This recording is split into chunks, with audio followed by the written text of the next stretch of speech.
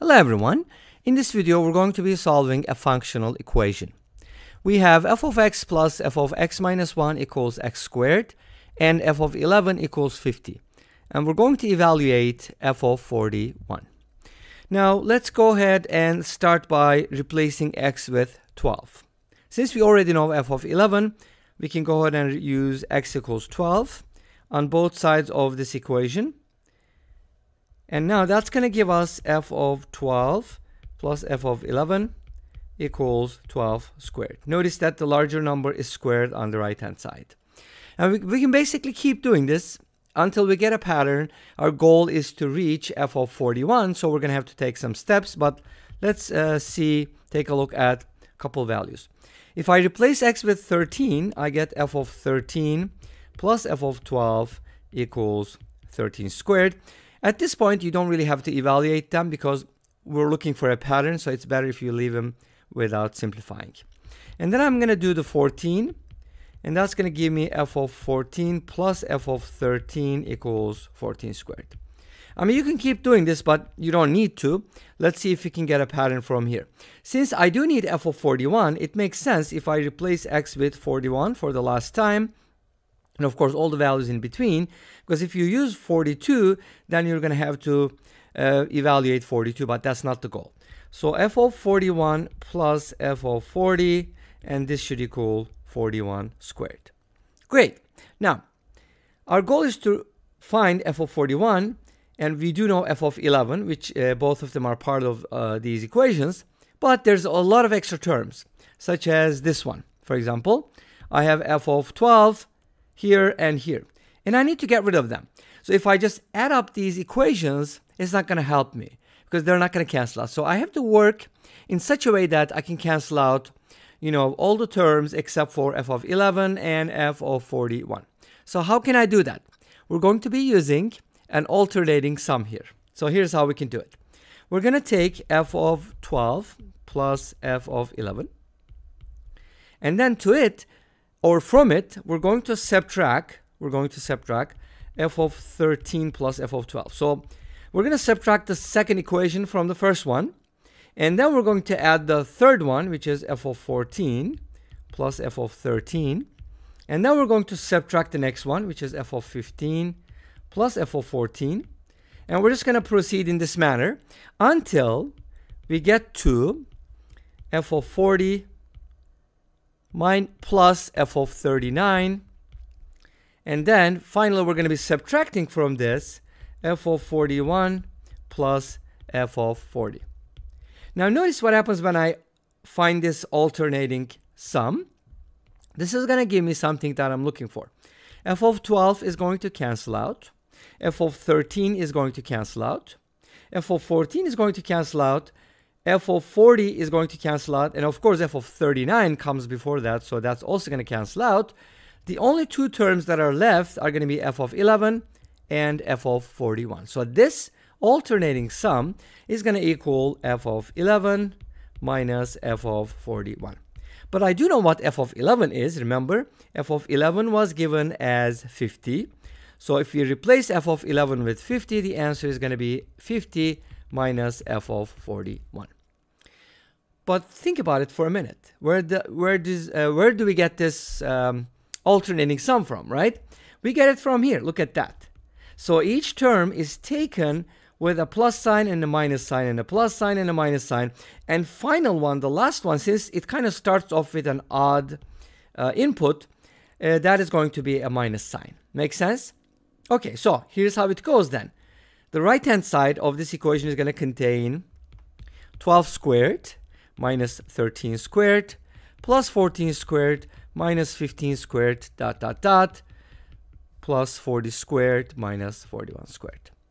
So notice that the even number squares will come with a positive sign and the odds are going to come with a negative sign. But how to evaluate this? This is kind of complicated. So there's a couple of ways to go about it. Let me show you a couple alternatives here, or maybe at least talk about it, not necessarily go over it, but you can go ahead and kind of group the evens together, right? There's going to be a bunch of evens and a bunch of odds. So you can subtract the sum of the odd squares from the sum of the even squares. But in that case, you're going to have to deal with even numbers squared. You know, you don't have all the squares, so that's going to be a little, not tricky, I would say, but it's just going to be a little time consuming. So there's a better way to do it. Another approach would be, you can think about all the squares and then subtract the odds doubled. Because if you subtract them twice, that's going to give you all of them in minus sign. Or there's actually an even better way, which uses something that I really love, and I think that's probably one of the most important formulas, and that is difference of two squares. So a squared minus b squared can be written as a plus b times a minus b. I think you should know this. If you did a little bit of algebra, you should definitely know this. Very important. So let's go ahead and apply it to our first two terms. 12 squared minus 13 squared. My goal is not to find a numerical answer, but to get a pattern. So this is 12 plus 13 times 12 minus 13. Since these terms are always consecutive squares, their difference is going to be -1 because the second number is always larger. So what happens is we get a -1 from here and we get their sum from here. So it's kind of like the opposite of their sum. Make sense? And this is going to be -25. So if you did, for example, 14 squared minus 15 squared, that will be -29 because the sum of 14 and 15 is 29. So you're going to get the opposite. Make sense? So in other words, this sum right here, turns into -25 plus -29 plus -33 ... all the way up to -81. And the last one is -81 because take a look at that. 40 plus 41 is 81, and we have to negate that. Make sense?